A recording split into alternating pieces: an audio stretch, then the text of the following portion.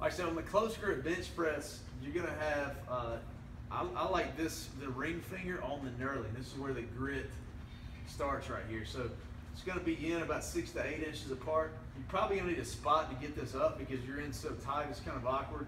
But get a spot, get it up and over, and then we're gonna drop the elbows in, unlike a normal bench press, put it right on your sternum, and then push out and push it out away from it. So again, we're gonna do this slowly, smooth, elbows in tight, and then push out away from it with the palms of the hands.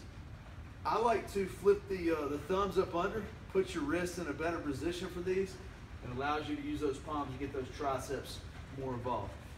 When you re-rack it, you want to slam it on the rack, and then you want to drop it down, and that's the close grip bench.